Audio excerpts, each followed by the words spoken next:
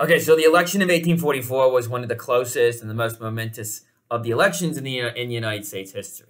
Okay, why?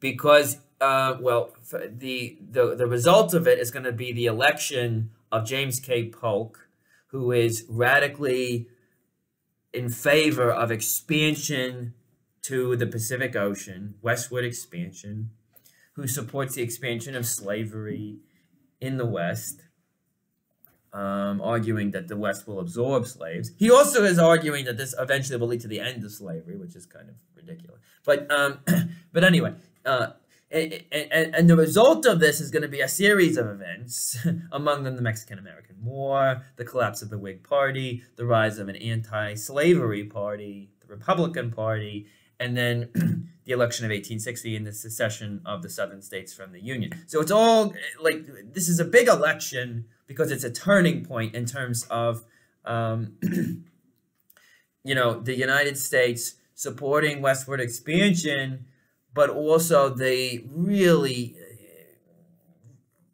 rising tension between this pro-slavery and the anti-slavery factions, the North and the South in particular. All right, so let's talk a little bit about it here. So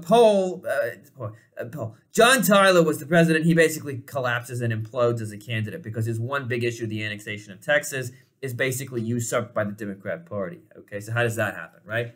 Well, Calhoun, he's a Democrat at this point, right? Even though he was serving a Whig as Secretary of State, John C. Calhoun orchestrates within the Democrat National Convention the nomination of James K. Polk. This was a huge surprise. Nobody in the Democratic Party thought this guy was a serious candidate in the months before the convention. They were all assuming that Martin Van Buren, Jackson's old vice president, would be put in that place. Well, Van Buren is not chosen to be the presidential candidate by the Democrat Party in 1844 because he opposed Texas annexation, because he was from the North, and the Northern people didn't want the annexation of Texas because they thought it was just an excuse to expand slavery, which they weren't, you know, why do that? Okay, so Van Buren is out, and James K. Polk is in, and James K. Polk is a rabid expansionist, right? He wants to expand all the way to Pacific territory, and he wants to push the British out of Oregon territory,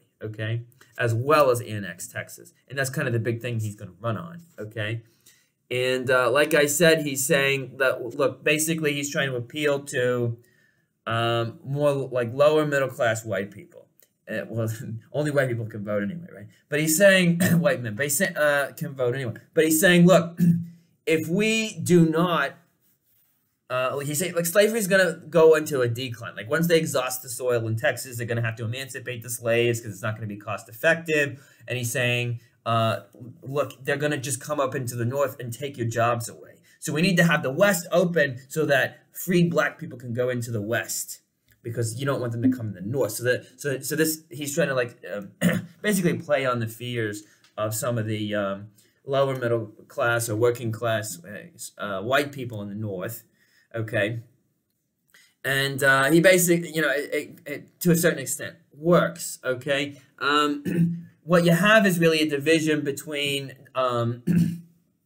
say, those who are, you know, small farmers, artisans, people who own small manufacturing workshops like blacksmith shops or, you know, just small-scale businesses supporting the Democrat candidate. And you have a lot of people in the North in that category supporting James K. Polk, okay? On the other hand, and some of those small-scale people, the farmers, some of them are slaveholders and some of them don't have slaves. They're called yeomen. They don't own slaves. But in both cases, it's these kind of like middle-class, lower middle-class people who see their interests align more with the Democrat Party and who want westward expansion because they see, look, the West gives opportunities to people who are not already prosperous. There's land that we can get out there. We can expand out there. And so that's generally another reason why they're supporting Polk. All right, now the Whigs, who do they put in because Tyler was out? They put Henry Clay in, the eloquent guy who's been sort of like, who had been warning everybody about Jackson for a long time. And Clay is someone who has increasingly become critical of slavery and calling it out as something very evil, but at the same time, he's not endorsing abolitionism. And he's like saying, you know, we had to kind of have a gradualist approach to the end of slavery.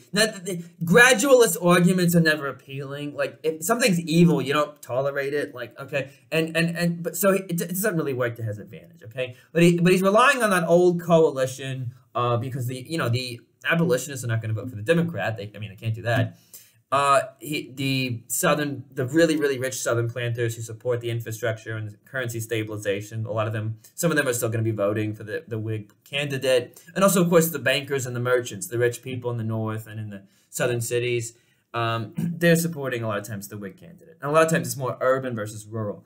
But the way it works out, generally speaking, is that the northern states go for Clay and the southern states go for Polk. And though it's close everywhere, and it comes down to a few key sort of swing states. All right, but ultimately Polk wins. Okay, and it's hugely decisive because he's going to pursue these expansionist policies right away. That's going to lead to war with Mexico. That's going to exacerbate the tensions between those who want to expand slavery and those who want to end it. Okay, and all of that's going to lead up to the Civil War ultimately. All right. Yeah. Okay, cool. Bye. Okay.